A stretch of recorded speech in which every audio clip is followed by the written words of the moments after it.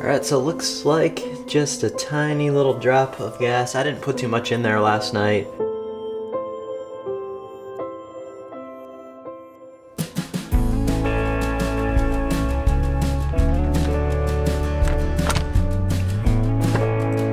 This is exciting for me because I actually get to get out of the house, which I know that sounds weird, but I don't get out of the house too much here in the winter time. So today's a small little trip to pick up my snowblower, which hopefully I'm gonna figure out if it's working or not. Bet you haven't seen one of these in a while. This is the essential travel gear here for my 1999 because, you know, it has the latest in technology. I know you can see that. Okay, so here's the story with this little snowblower. Years and years ago, my father-in-law gave this snowblower to me, and although it might be old, it's worked well for however long I've been using it now, which has been quite a few years, and he's had it for years and years before that. Last year though, I noticed it was starting to leak some gas, and so I was planning this year to actually remedy that before it got to the winter season, but then winter never really arrived here until now, and so I kind of forgot about it, and then I kind of just let it go and thought, I'll just shovel and do all that. But it's just sitting in a shed at one of my family members. It's a decent drive to get over there, so I gotta go pick it up today, and that's kind of what I'm up to, and then I'll find out what the prognosis is on whether I'm gonna tear it apart or hopefully it's gonna work for me still yet this season. It was warm outside when we hoped for snow. The sooner I leave, the sooner I'm home. And you can stay up all night and count it down with me. This one's gonna take more than 3.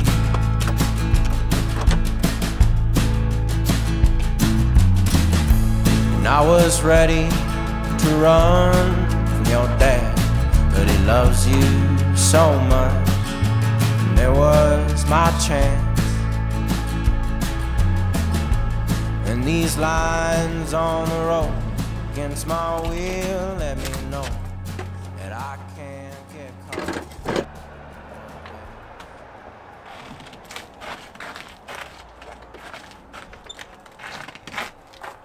So of course, anytime you need to use something, you don't have it, so I need to go get some gas.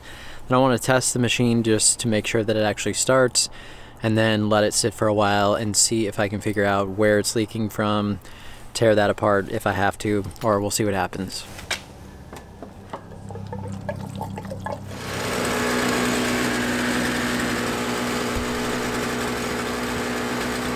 So it started right up on the first pole, and that's a very good sign. Now I need to just let it sit here in the garage just for a little while and see how much it's gonna leak.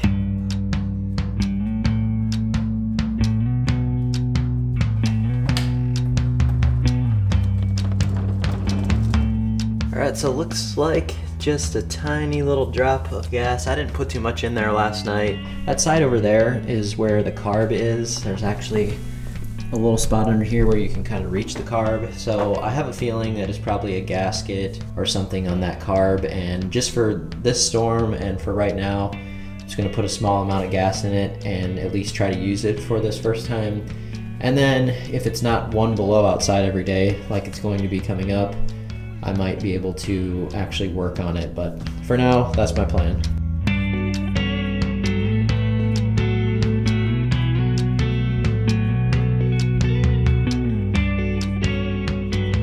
So I wanted to see if I could figure out what year this actually is. So I got the model number, I put that in here on this website, and I also have the serial number. It looks like, according to the serial number, this would have been from 1997. So over 20 years old now. It's almost midnight here, and currently, if you see that right there, it says feels like 12 below outside. So many of you out in the north know exactly what this feels like, but I was just outside of my deck a little while ago, and I thought it might be interesting for you southerners to hear what that temperature sounds like.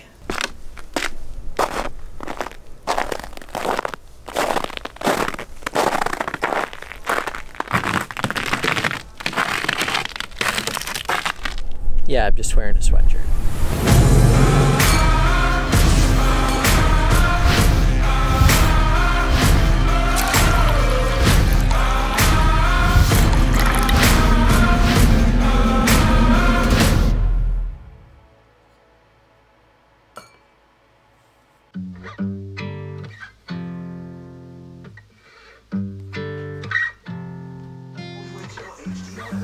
Along the western border of the state, notice the clock, 10 o'clock.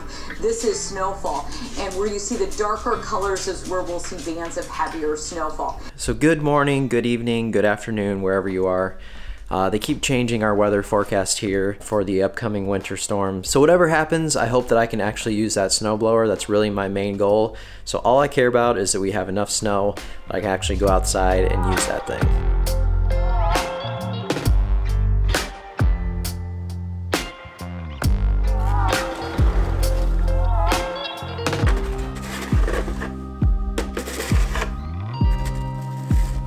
Now we're talking here. So it's only been snowing for about maybe an hour and it's already coming down like crazy. And so I remembered that I don't have any weight in the back of my truck right now. Not that I really need to go anywhere, but in case that I do, I have these sandbags right here. So I'm gonna put those in the back.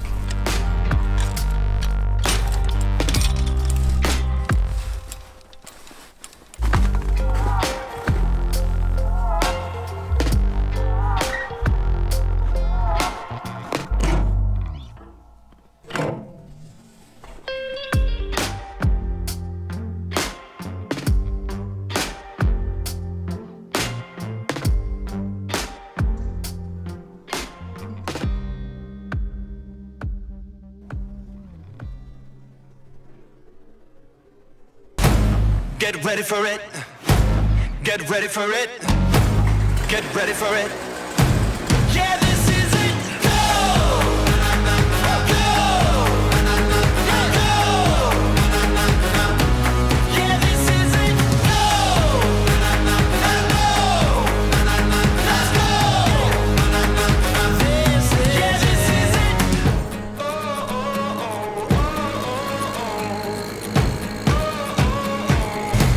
Get ready for it. Get ready for it. Get ready for it. This is it. Well, that is what I've been looking forward to all season, actually getting out and able to use a snowblower, so that was a lot of fun. That little snowblower is actually quite a beast for its size as well. I'm kind of surprised by the power, but it's a 5-horse, 2-stroke, so it works really well. For now, at least I got my driveway cleared. We actually have a good amount of snow out here right now, and that happened in about 5 hours, so it came down pretty heavy today. In a world where we all want the latest and greatest, sometimes it's okay to use what you have. Although it may not be perfect, it'll get the job done in the end. Thanks so much for watching. We'll see you next time. Oh, 'cause every time I think that I have learned all that I